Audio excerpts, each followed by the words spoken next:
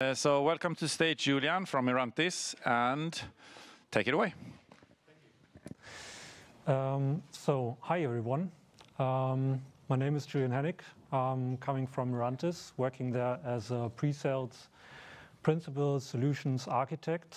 And today we will talk about hosted control planes and how to leverage it for digital sovereignty, and how it helps to do Kubernetes things more easily, efficient, and innovative. A quick question to you guys, who heard about hosted control planes before? Oh, just one hand, two hands. Then I don't need to ask who's using it, so good. Let's start. So what we see is a rising demand, of course, of Kubernetes.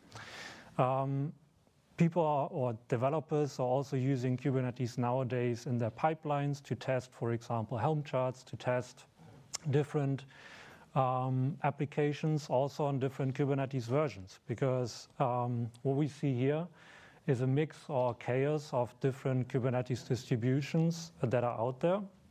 And of course, this makes things complicated and complex. So there's the need for multi-cluster management, multi-cluster deployments, and this often creates operational burden. Because an EKS cluster, for example, looks completely different to a vanilla Kubernetes cluster or a Rancher Kubernetes cluster or OpenShift or other Kubernetes distributions out there. And also they have different Kubernetes versions themselves. So this, of course, makes things very, very hard for people to manage, especially when it's about security, when it's about compliance, also monitoring and alerting. So you need to, as a corporate, normally want to have a look into your environments and what people are doing. Doing that with different regions or in different regions with different Kubernetes versions can be hard. So there's no consistency really across the world in a corporate business normally. Hyperscalers, for example, already have an approach of hosted control planes. So if you, for example, create an EKS cluster, it's just a control plane that you create, and after that you just attach worker nodes, for example, to it. So the hyperscalers are already doing that, and what we now see is that the easiness of creating those control planes should also move to private clouds, should also move into data centers, and should also benefit not only in one hyperscaler, but perhaps also in different hyperscalers. So there's the concept of hosted control planes. And hosted control planes are nothing else than a control plane running as Kubernetes workload.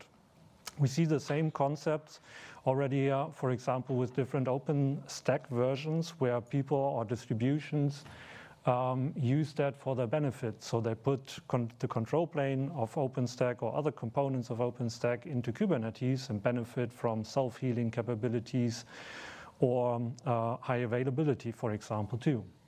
And with hosted control planes in Kubernetes, you just put the control plane inside of a Kubernetes cluster.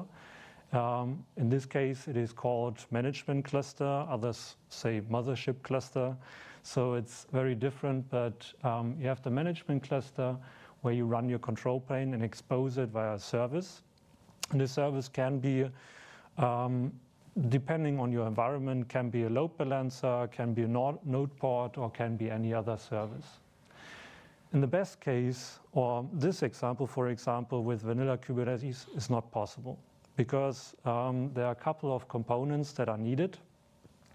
Those components do shrink the port resources or open ports between worker nodes and control plane nodes. Normally the control plane has like the Kubernetes API open, have, for example, different ports open for etcd or others. This is not needed when we are talking about the modern way of doing hosted control planes. So normally you would run the control plane in virtual machines, bare metal, or somewhere else. In our case, we run it as Kubernetes workloads in pods. So it's just a Kubernetes control plane or controller node that is running in a pod.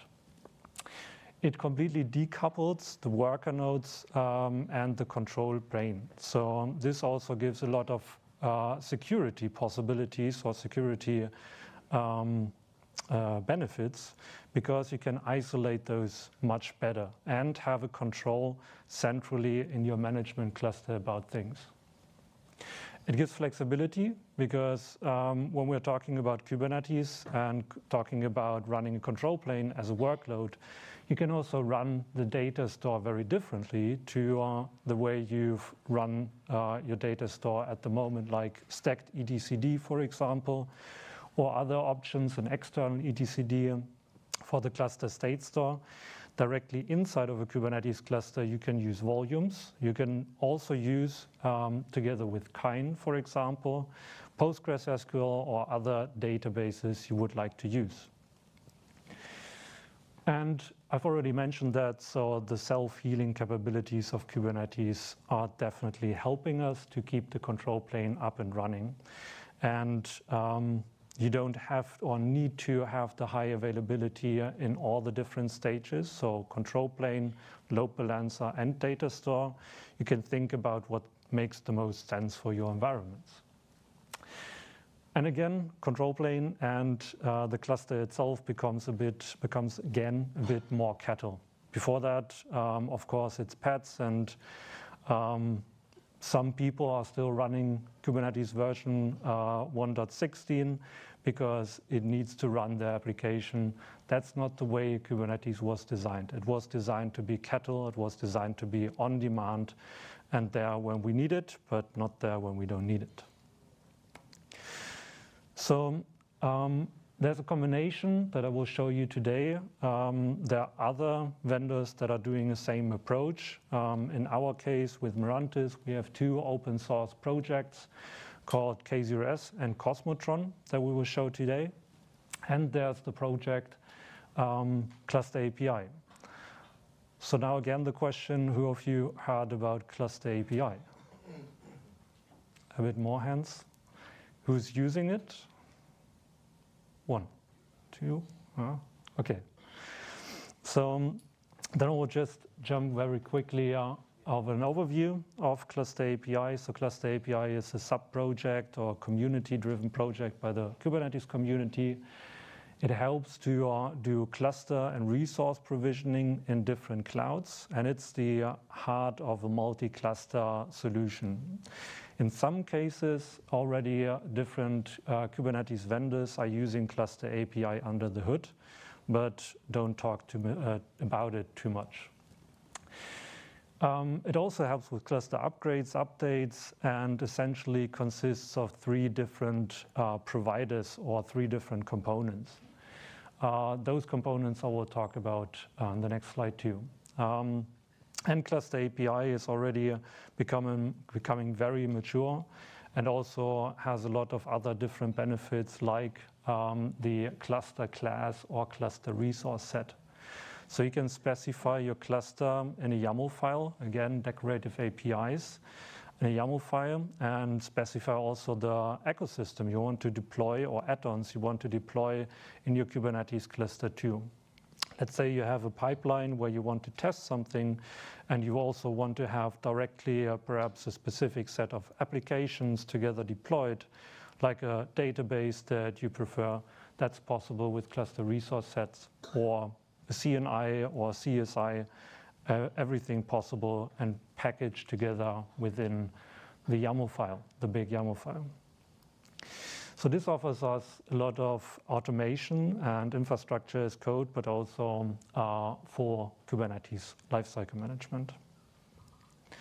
I've mentioned the 3 providers. We have infrastructure provider, we have the bootstrap provider, and the control plane provider. And the list is just an example that you see there. So of course, infrastructure provider list is already very big. You can find almost any infrastructure provider you can think of already in the list of ClusterAPI. And there's Bootstrap and the control plane provider. And those two help with the to bring up the control plane, to create certificates, to just create the control plane manifest. And the Bootstrap, which is helping to spin up the nodes and deploy everything that is needed inside of that node. You can use kubeadm. There are others too, like Cosmotron and K0s, for example, and that's where we will now dive very quickly into. So K0s is a lightweight Kubernetes distribution. It is pure Kubernetes, so we are using pure upstream open source Kubernetes and do a bit different things with it. So we package it, everything together in a single binary, which gives a lot of benefits because it's one service that you can run on a node, on a Linux node, for example, and have all the different things already included. Like etcd can be included. You can create air-gap bundles as well, packaged together with a binary, which simplifies cluster operations very much. So it's easy to use, secure by default, because it's not depending on any services that are running already on the node. It's just a single binary that includes everything.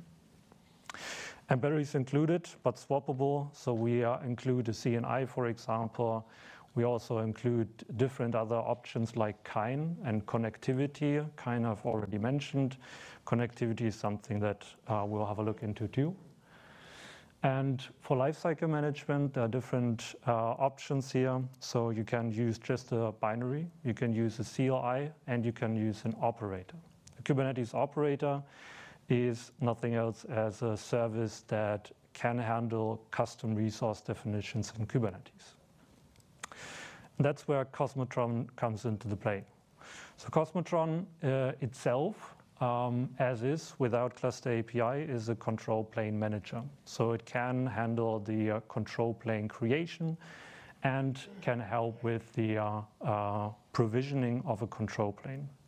Together with ClusterAPI, it offers us the hosted control plane option, because we can have a control plane running in management cluster somewhere, for example, in AWS, and I can create worker nodes somewhere else, because we have connectivity, which shrinks the size of or the amount of ports that need to be opened, and we have KINE for the data store in the background. So it really simplifies it and makes Kubernetes control planes manageable directly inside of Kubernetes. There are a lot of different use cases we currently see and are very beneficial. If you want to do everything GitOps on a GitOps space, that's possible. So you can create YAML files for your clusters and have, for example, also edge computing use cases. So create, in most cases, when we talk about edge computing, the resource amount directly at the edge is very limited. And you have network constraints, for example.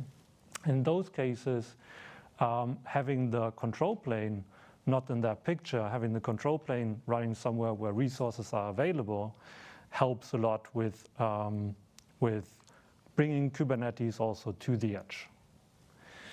And of course, multi-tenancy and multi-cloud scenarios. I've already mentioned AWS and, for example, OpenStack.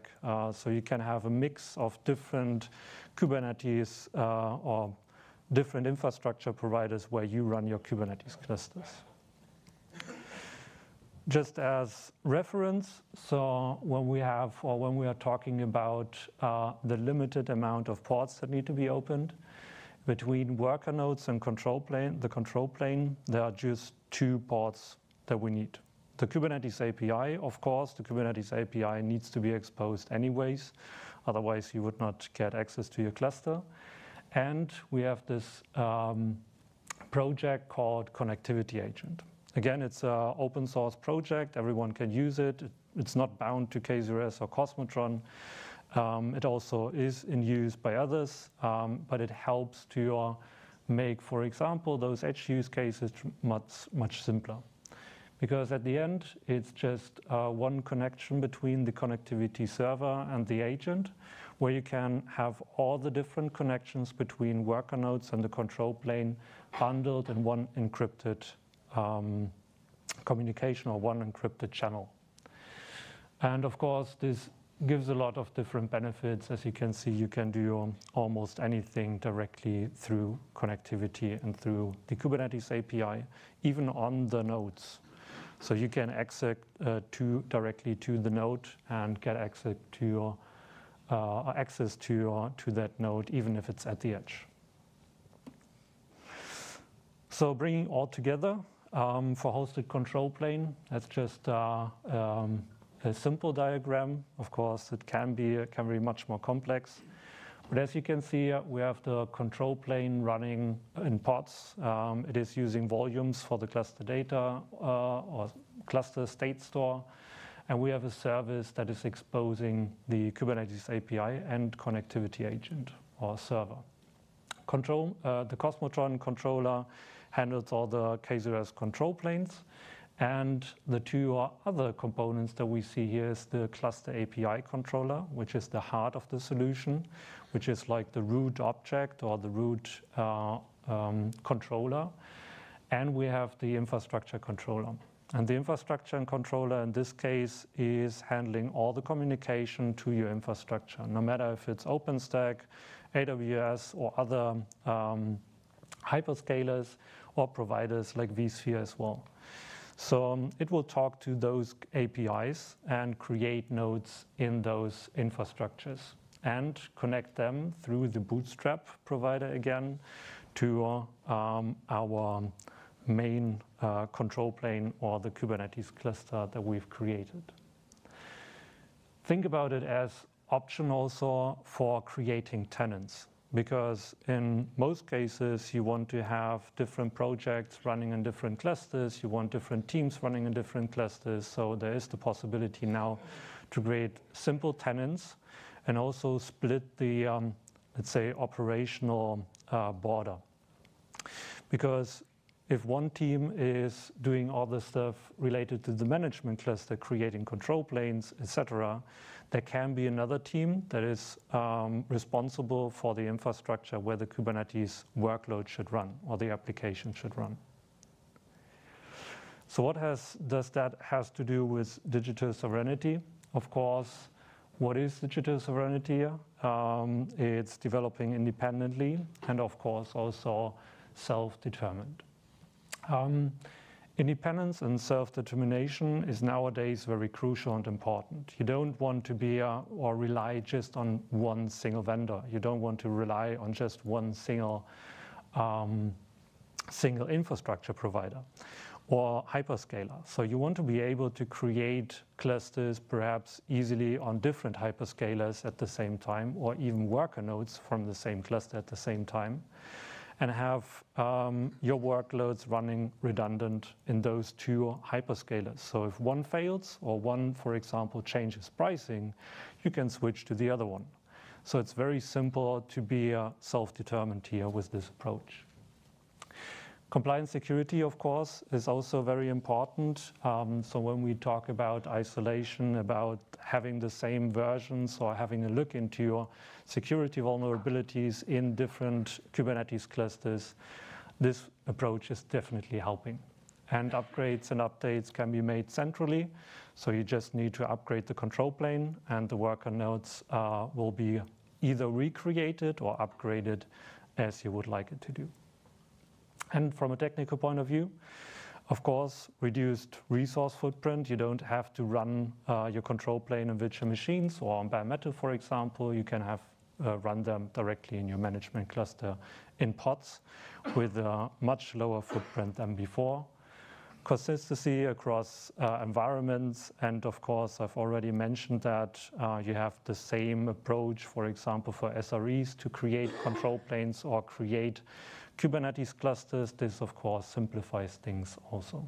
and operational boundaries. That's something I've mentioned.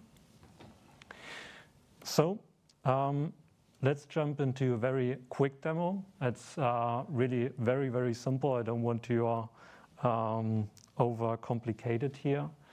So what we currently see is Kubernetes becoming the operating system, the open operating system of the cloud, because it is almost running every service. No matter if it's running directly OpenStack and you have the ability to create virtual machines, or you run KubeVirt, for example. So it's offering a lot of different options here. So my demo, I will just create a very simple control plane. By doing that, well, with Lens, I will show you what I'm doing here because it's much simpler to just use kubectl. So you will see that we can create control planes very easily. So at the moment, when we have a look into the parts of the cluster I have here, I've specified already the namespaces we want to see. So the ClusterAPI system, Capo, which is the ClusterAPI OpenStack provider, and we have Cosmotron. And the three different providers I've also mentioned. It's an infrastructure provider, a control plane provider, and the bootstrap provider. ClusterAPI is the heart of the system. So that means if you create a cluster, it also manages all the different communication to other controllers. And we have the Capo controller, which is the infrastructure controller that talks to the OpenStack cluster. Now, when we create a control plane, we want to, as mentioned, keep it simple. So that's why I've just created a very, very simple control plane YAML.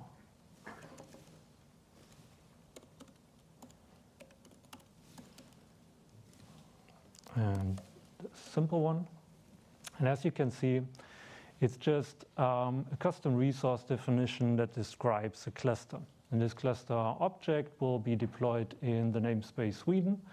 We have one replica. We can specify here the version, for example, of the control plane. We can specify the service that should expose this control plane or the Kubernetes API and the connectivity port. And of course, we can use a different persistence level. In this case, I want to make it simple again, so we just use mtdir. So within seconds, I can just create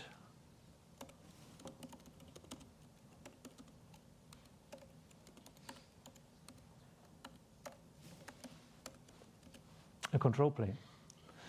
So now Cosmotron looks for the custom resource definitions and sees this control plane object and creates all the needed resources for it.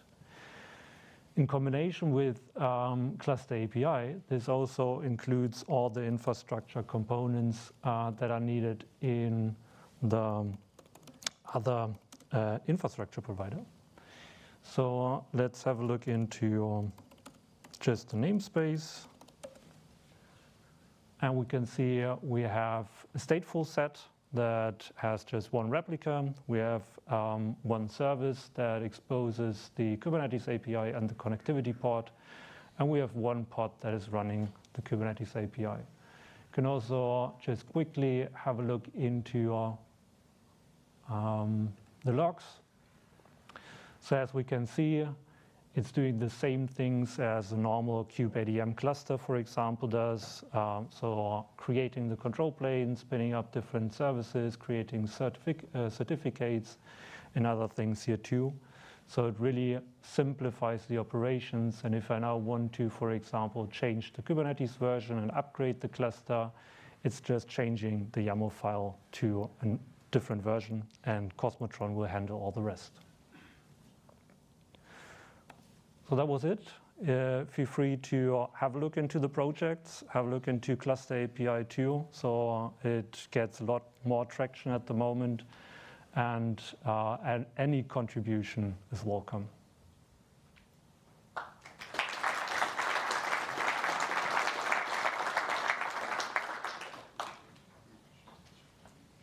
Thank you very much. Any questions for Julian? Julian? Yeah, Julian. Yes.